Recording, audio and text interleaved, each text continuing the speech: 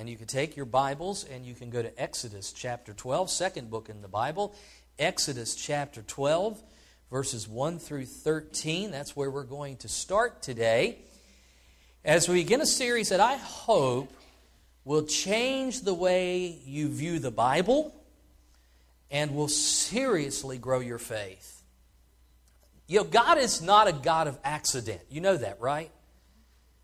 That means He is purposeful in all He does. God is not haphazard. While we may live in a world that seems like it's just full of haphazard, accidental things, all this stuff going on, say, how could God be in that, and how could God be in this, and all that? That's all the haphazardness of this world is a result of fallen humanity.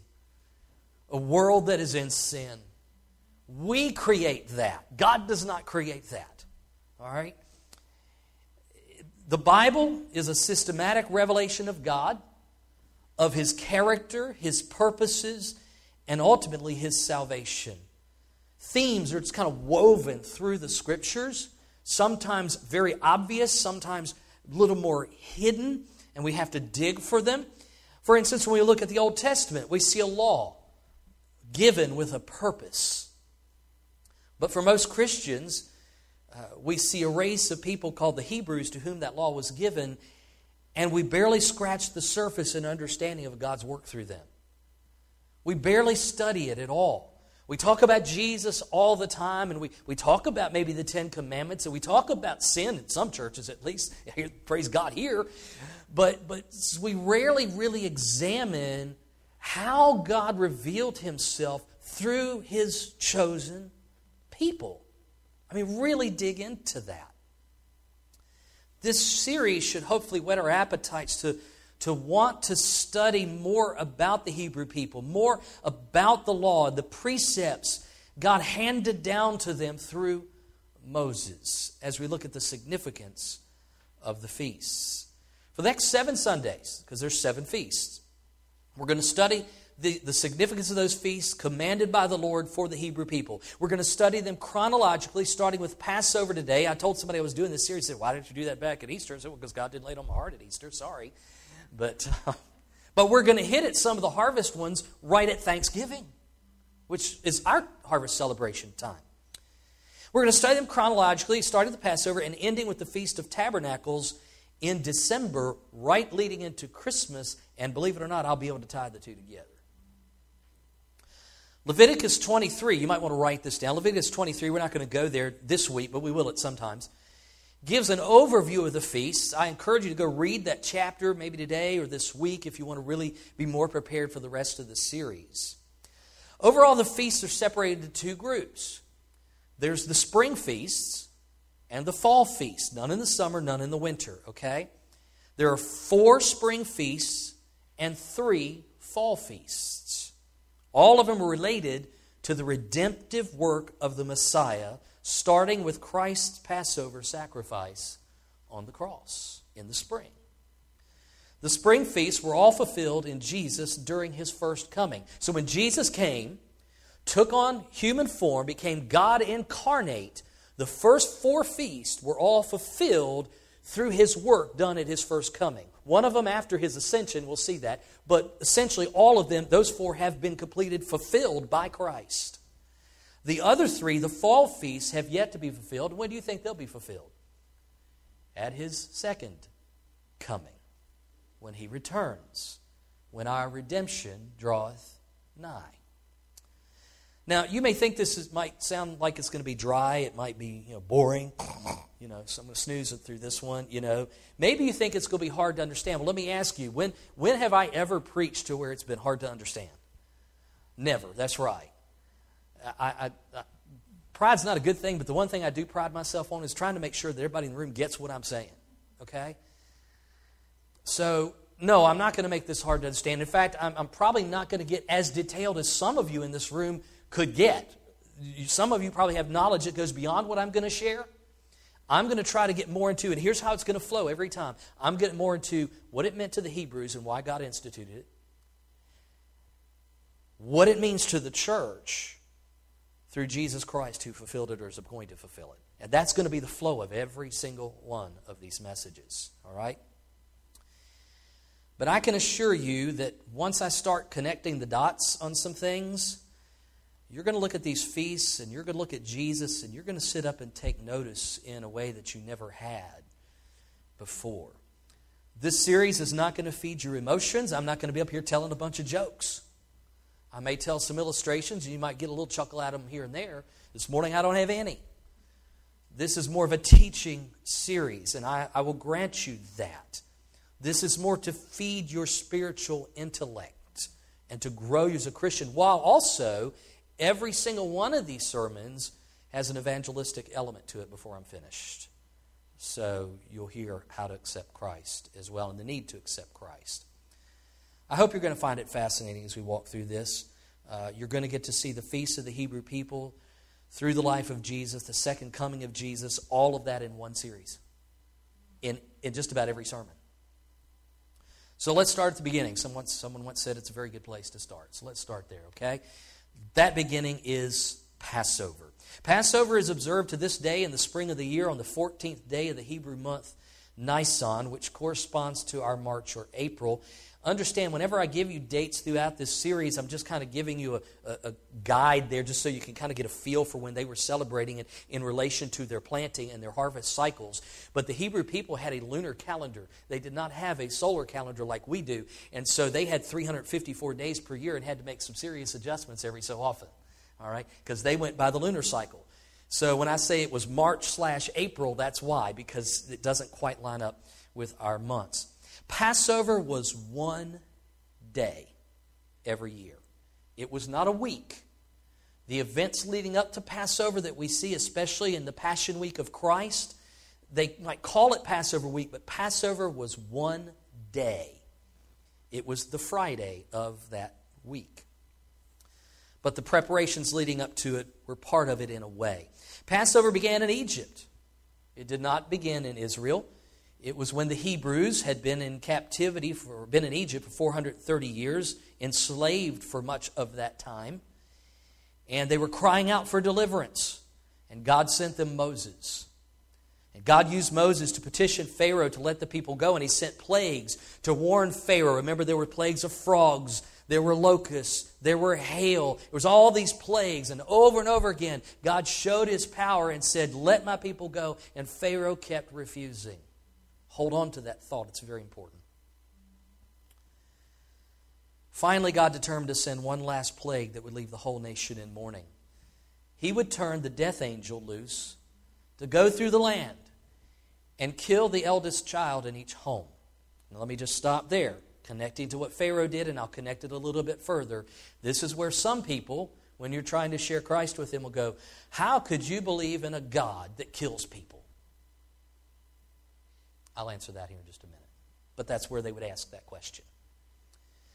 In order to protect the Hebrew people from His wrath, God instituted the first Passover. And in Exodus 12, we see God's instruction for the Passover. So let's read that. And for the sake of time, I'm just going to kind of read it one verse at a time and share as I go along, starting with verse 1 of Exodus 12. Now the Lord God said to Moses and Aaron in the land of Egypt, before they had been delivered, verse 2, this month shall be the beginning of months for you. It is to be the first month of the year to you. Speak to all the congregation of Israel, saying, on the 10th of this month, they are each one to take a lamb for themselves according to their father's households, a lamb for each household. Now this word lamb could also be kid, which means it could be a sheep or a goat. Verse 4, now if the household is too small for a lamb, then he and his neighbor nearest to his house are to take one according to the number of persons in them. According to what each man should eat, you are to divide the lamb. Your lamb shall be an unblemished male, a year old. You may take it from the sheep or from, here it is, the goats. So, interestingly enough, this lamb or this kid is supposed to not be more than a year old, right? A year old. Signifying its innocence, that it's likely not wandered from the fold. All we like sheep have gone astray, Isaiah tells us. But this little itty-bitty lamb has stayed close to mama for quite a while. Hasn't wandered away from mama. If mama doesn't wander, the baby's not wandering. This little lamb can't wander but so far anyway without the shepherd catching up with it. This little lamb is growing up hearing that shepherd's voice and doesn't want to get too far away from that shepherd because it feels vulnerable. So it is an innocent lamb in the fact that it has not likely strayed. Hold on to that thought. I'm going to say that a lot this morning. Hold on to that thought. Okay? The lamb was supposed to be one per household, meaning it was to be their personal lamb, signifying a personal connection to God in this situation. Yet, if someone else didn't have a lamb, you could share a lamb with that family, and that signifies a communal connection to God and to one another as the people of God. This lamb was to be unblemished, meaning it was spotless. It was to be male, which means it was a what, church? Daughter or son? Son. Hold on to that one. Verse 6. You shall keep it until the 14th day of the same month, and the whole assembly of the congregation of Israel is to kill it at twilight. So it was to be set apart on the 10th and kept until the time of slaughter. They were all to kill their lamb at the same time, late in the day before sundown was complete. Verse 7. Moreover, they shall take some of the blood and put it on the 2 doorposts on the lintel of the houses in which they eat it. Had to be applied. The blood had to be applied. They shall eat the flesh that same night, roasted with fire, and they shall eat it with unleavened bread and bitter herbs. Now, we're told elsewhere in the Scriptures, and it comes up here in just a moment as well, the unleavened bread was to give them a sense of urgency. They did not have the time to add leaven to it to make it rise. Leaven is yeast. So they ate a flat bread, basically. All right? Didn't have time. The bitter herbs was meant to point them back to their slavery in Egypt. So they had to keep in mind, they had to hurry. The bread helped them know to hurry, and the herbs made sure they didn't forget where they came from where God had brought them.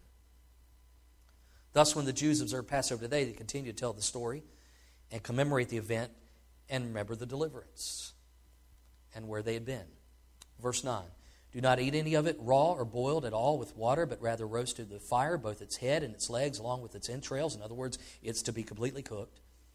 And you shall not leave any of it over until morning, but whatever is left of it until morning, you shall burn with fire. In other words, it has to be put away before the next day, has to be gone out of sight. Now you shall eat it in this manner, verse 11, with your loins girded, your sandals on your feet, and your staff in your hand, and you shall eat it in haste. Can you hear that hurry? Be totally prepared when you're done with this, to leave, whenever I tell you to.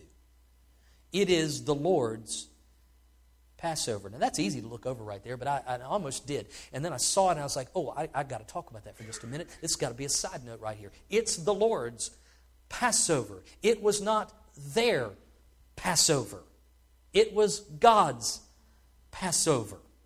And I just as a side note, let me tell you something, and you're going to go freaking out when I first say this, all right? We should never see worship as man's way of honoring God. Let me say that again. We should never see worship as man's way of honoring God. It's God's way to be honored through man. It is not about our favorite music. It is not about our favorite formats for a worship service. It's about thus saith the Lord. God determines how worship is acceptable. And you know what it is? It has nothing to do with what we do externally. It doesn't matter about whether you raise your hands or not. Raising your hands doesn't mean you're worshiping. You could be doing that and be so lost it doesn't matter. The Bible tells us He doesn't require our sacrifices. What does He want? A broken and contrite heart. The one who worships comes humbly before the Lord with a broken and contrite heart, saying, God, I'm not even worthy to be here. And leaves praising God for the opportunity to have worshiped Him. We're not doing God a favor. God has done us the favor. Amen? And so worship is to be totally God-led, totally God-directed. And when we take it over, we make it something way too often, way too far from what He really desires. It's God's way to be honored through man. That was a side note. Verse 12. For I will go through the land of Egypt on that night, and I will strike down all the firstborn in the land of Egypt, both man and beast, and against all the gods of Egypt I will execute judgments. I am the Lord, the one who would mercifully pass over, but also execute judgments. And here's where I bring it all together. Here's where I answer the people that say, I can't believe it, a God that killed people. God didn't kill anybody. He didn't kill anybody. Over and over and over again, through 6 plagues, Pharaoh had every opportunity to obey God. God never killed anybody or did anything up to that point. He destroyed their fields and their crops through locusts and hail, and He did all kinds of things to hurt them financially and other things to say, I'm here. He did things that only God could do.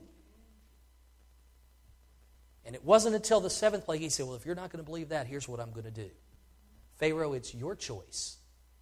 Are you going to save your people, or are you going to kill them? And Pharaoh chose to let his people die, which is what sin does. When we choose sin over Jesus Christ, we're choosing death. I've said it many times, God doesn't send anybody to hell. We send ourselves there. He has provided the way of escape, as we're going to see this morning. He's merciful. He's gracious. He's good. How could a good God let these people die? Because they refused Him. And the wages of sin is death.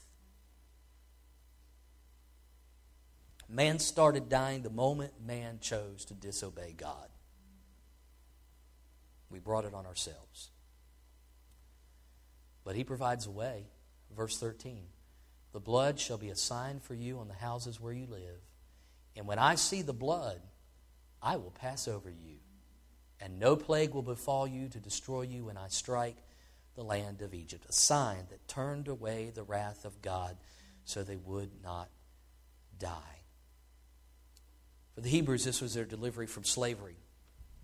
And God creates the annual observance of Passover as a remembrance for what He did, as well as a tool that pointed them to the Messiah to come. So let's walk through these elements of the first Passover. Let's see how they're tied to Jesus, who we believe, is that Messiah. First, we noted that the lamb was a young kid.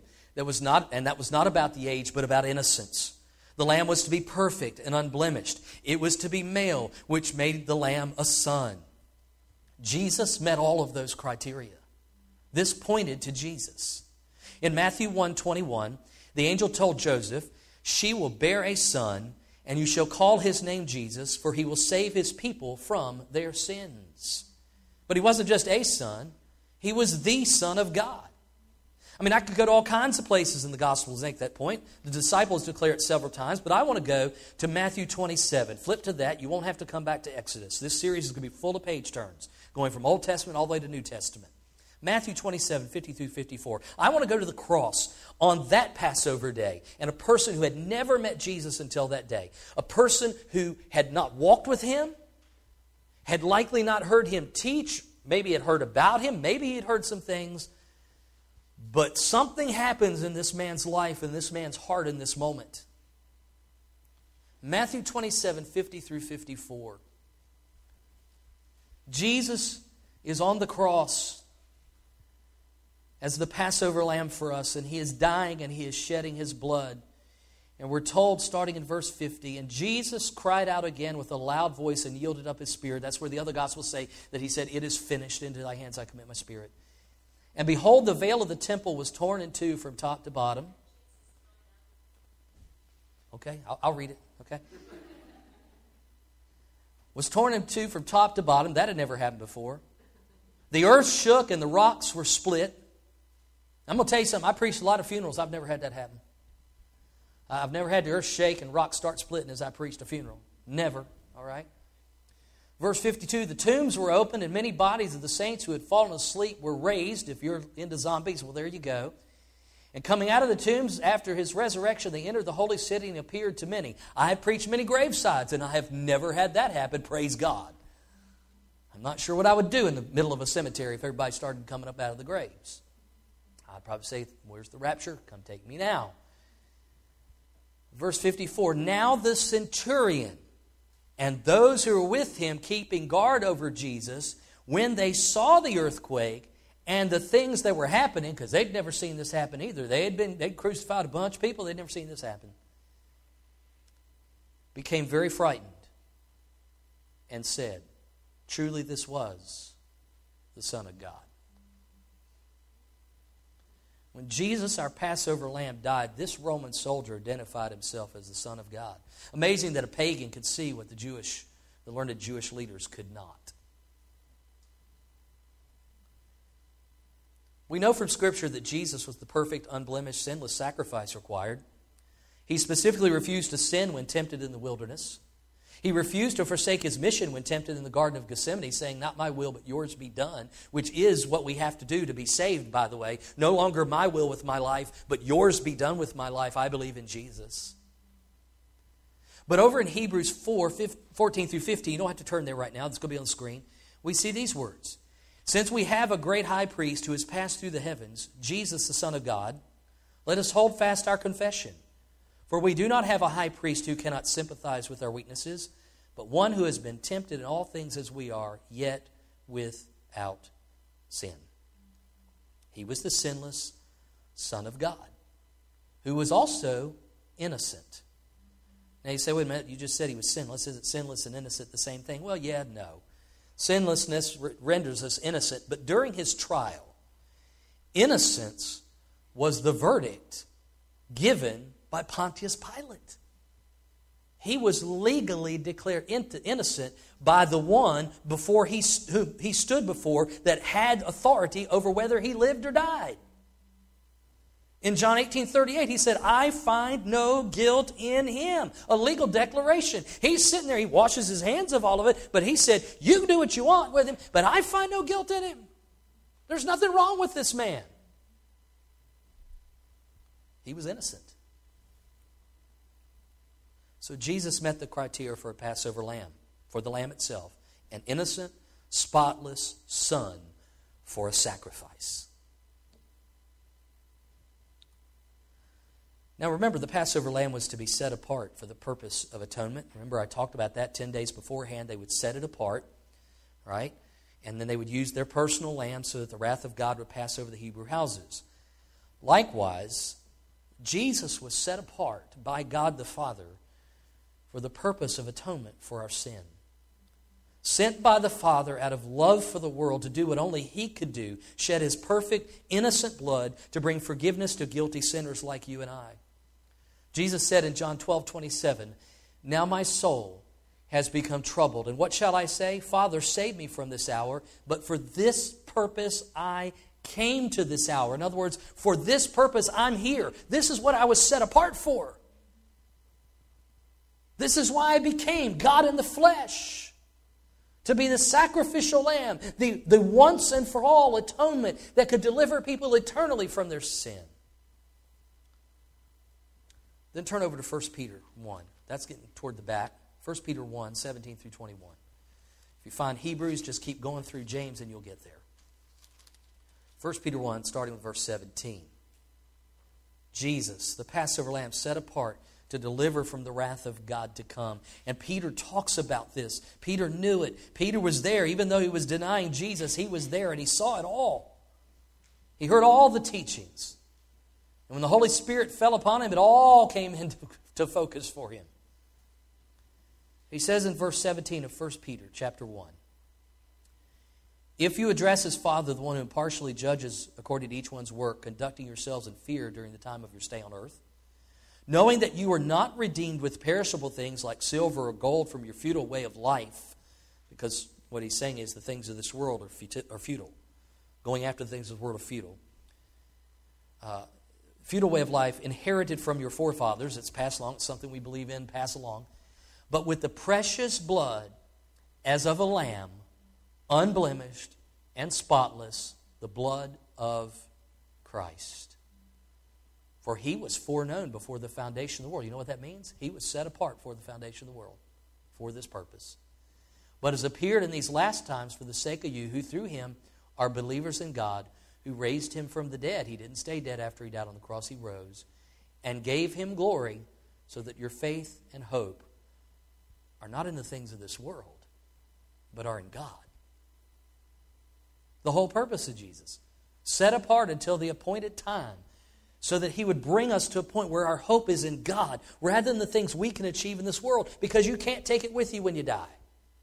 It all goes away. It all gets left behind. Yeah, we pass it along. That's all we can do. But we don't take it with us. And we all have to appear before the Lord. And when did we say the lamb was to be slaughtered?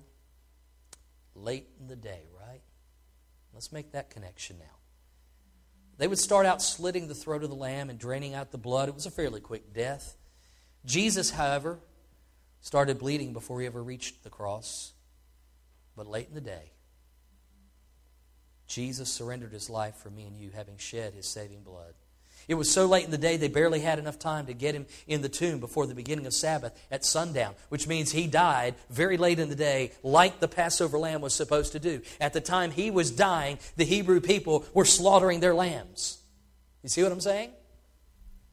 Not realizing that the last lamb that ever had to be slaughtered was hanging on that cross.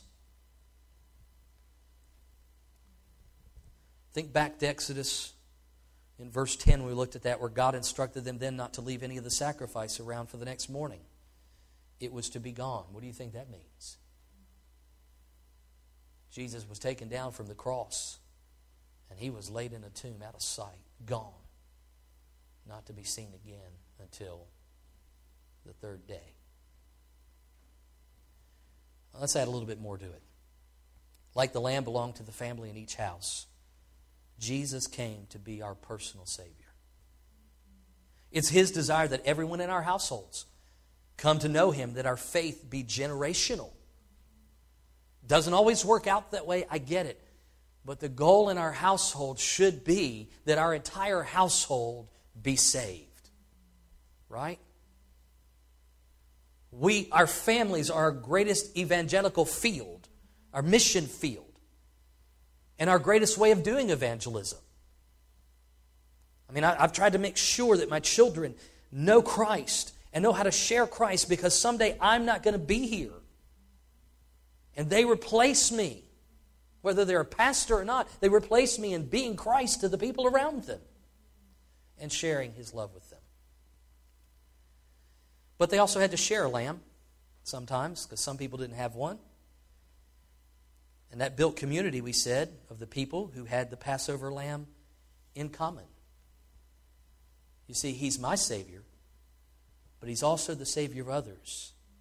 And by his Spirit, we are the church, the community of the redeemed, and we share in the one Passover lamb, Jesus Christ. We share it. And the more I share my Passover lamb with others, the larger the kingdom of God becomes. You see, that's what Chip was talking about all week. He never said Passover lamb. He talked about Jesus. But we're called to share our Passover lamb, like the Hebrews had to share it with those who did not have one. We're to share Jesus with those who do not have him the same way. But it's not enough to know he is the Passover lamb. Like the blood had to be applied to the door so that the Hebrews could survive the night, so the death angel would turn away God's wrath and not pour out God's wrath on their household. We have to have the blood of Jesus applied to our hearts, to our lives. We're deserving of wrath, and the only way we can be forgiven, death can be averted, is for us to have the blood applied to our lives. One last turn for you, Hebrews chapter 9. It's just 2 books back. Hebrews chapter 9, verses 16 through 28. Hebrews 9, 16 through 28. I'm trying not to get too deep on you, but I want you to see the biblical evidence of what I'm saying.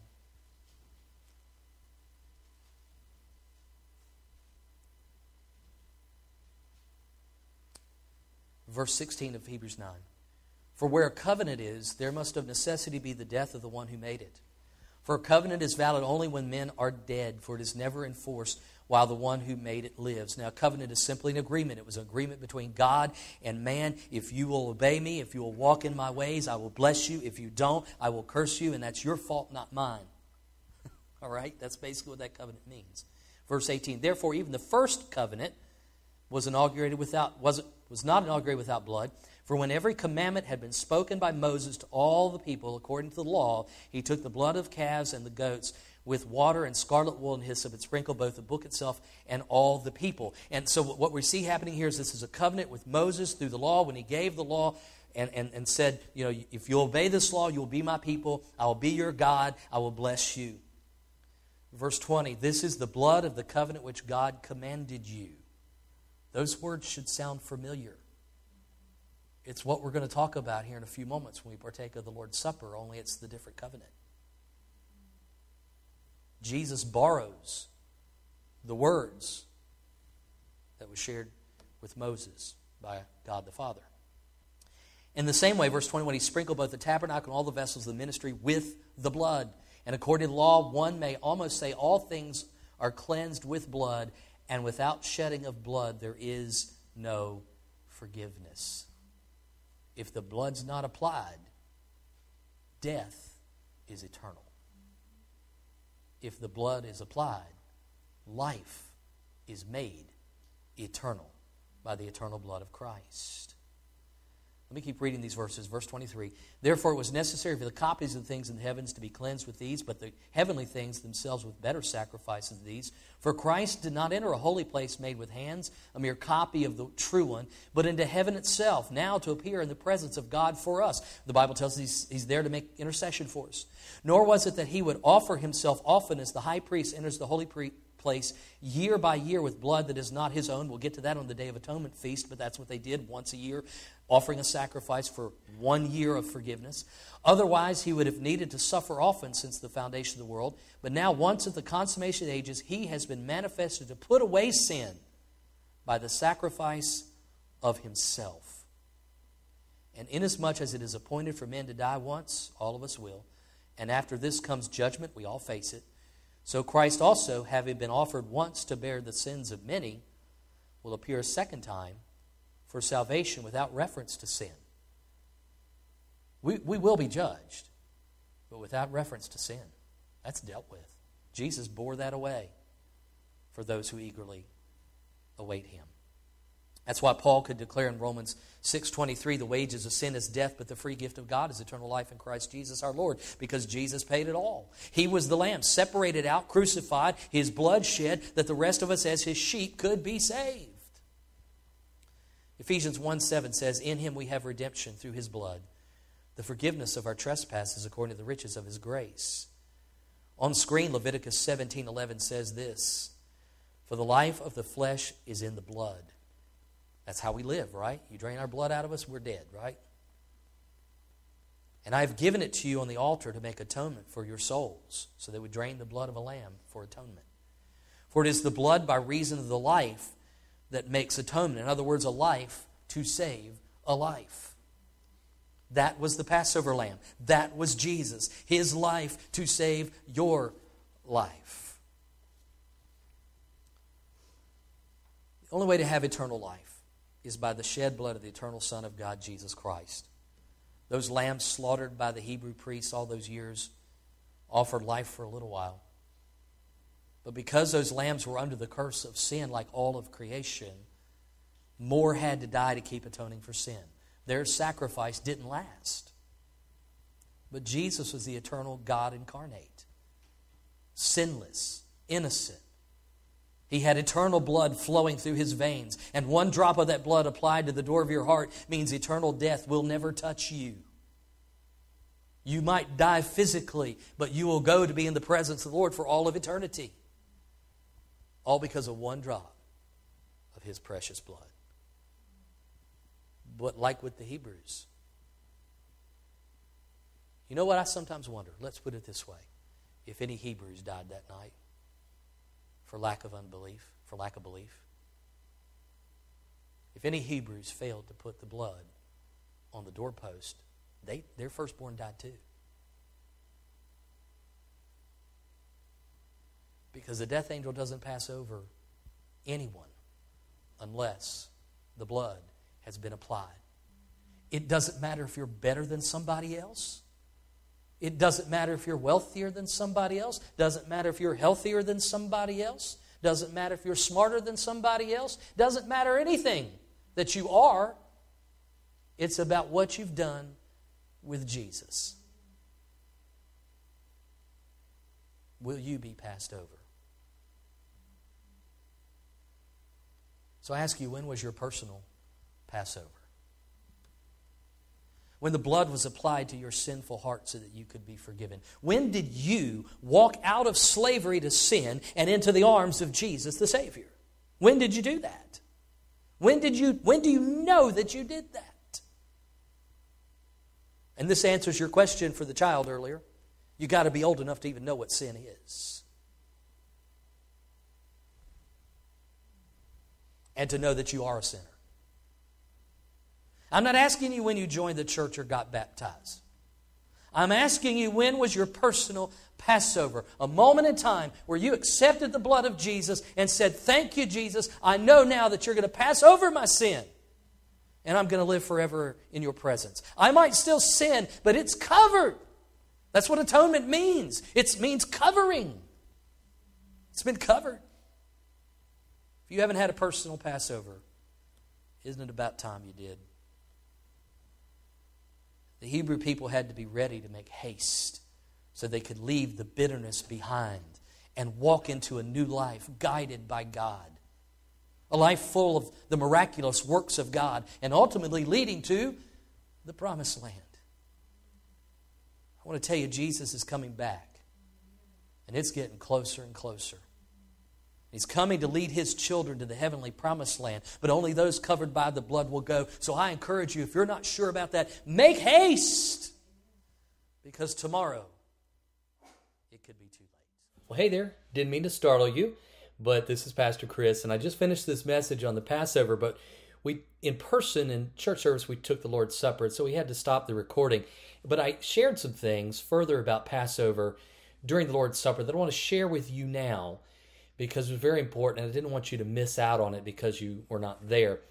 When we went to pass the bread, we talked about how matzah was what was used for Passover by the Jews, and it had to be unleavened, as we had already talked about in the message, because leavening it took time, and they had to be in a hurry. And we talked about how leaven symbolizes impurity, which is something we'll talk about in next week's feast, and thus the unleavened bread symbolizes purity. Well, Jesus was the pure, sinless sacrifice for our sin, right? The Lamb of God who fulfilled every aspect of the Passover. We've been talking about that. He was not only the Lamb of God, He was the pure, unleavened bread, which is what Jesus referred to when He said, this is my body broken for you. He was like, I am the unleavened bread that you're tearing right now. And I'm the pure one, the pure sacrifice. But there's another thing that's very, very important to know about the Passover and how the Hebrews observed it, and that there was three pieces of matzah. There was the upper matzah, the middle matzah, and the lower matzah. And before eating any of the matzah, which was kind of like a real flat bread, cracker almost, they would take the middle matzah and break it. They would wrap half of it, and then someone would hide it in the house for the children to look for later. The hidden portion was called the afikomen. And then they would eat the rest of the middle portion. Now, the afikomen represented the death, burial, and resurrection of Christ. How do I know that? Well, because remember, there was three matzahs. The upper, the middle, the lower. That represents the Father, Son, and Holy Spirit. The middle one being Jesus, who was broken for our sin. Then His body was hidden away in the tomb and then found later when He was arisen. So, and then the other half of it was eaten, just as Jesus instructed His disciples to do in the upper room. And as He had instructed them already, unless you eat my body and drink my blood, you have no part of me. Not literally eating His body and drinking His blood, but symbolically. We have to take Jesus in. He's our purest form of sustenance for our life. Even food is nothing in comparison to our need for Jesus. And then we took the juice as part of the Lord's Supper. And there were 4 cups used in the Passover, but we didn't get into all 4 of them, just the third one, which is called the cup of redemption. That's the one Jesus raised and said, "This is my blood of the covenant, which is poured out for many for forgiveness of sins." Thus, he instituted a new covenant by his blood. Remember, we look back and in Hebrews and we saw how Moses had been told by God, this is the covenant of blood for the sacrifice that would seal the first covenant of the law. Well, Jesus comes back and seals the new covenant in his blood. He is the blood shed to seal that covenant. His eternal blood allows sins to be forgiven once and for all. So once you accept Jesus, excuse me, and apply his blood to your heart, you are forever saved by his covenant promise. So we took the Lord's Supper and we talked about those things in addition, and then we close with just a word of prayer. Let me do that with you right now, okay? Father, we thank you for what the Lord's Supper means to us, that it symbolizes our relationship with you by your blood that you've purchased for us. Thank you that you have secured a place in your kingdom for all eternity for those that believe in you. We pray for those who do not, that God, they would hear this message, or that we would share with them the love of Christ and the story of Christ and our story of what Jesus has done for us, that they too can have the blood applied to their lives and be forever saved. Lord, just guide us and direct us now through the rest of this week. We just give you praise and honor and glory, for it's in your name we pray. Amen. Thank you for joining me this week. Join me for the midweek this week as we look at the Psalms.